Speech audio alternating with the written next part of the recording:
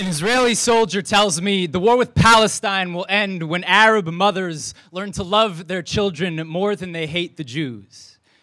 And I think of my own mother.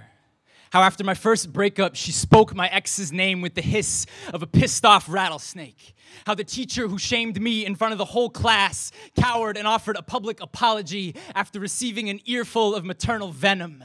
If my father ever lifted a finger to me or my sister, I'm certain my mother would coil against him. 30 years of marriage be damned.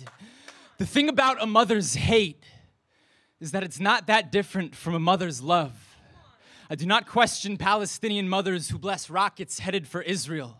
If it were my house on fire, my school reduced to rubble, my friends' shrapnel-blasted bodies being rushed to hospitals, I know my mother would do the same.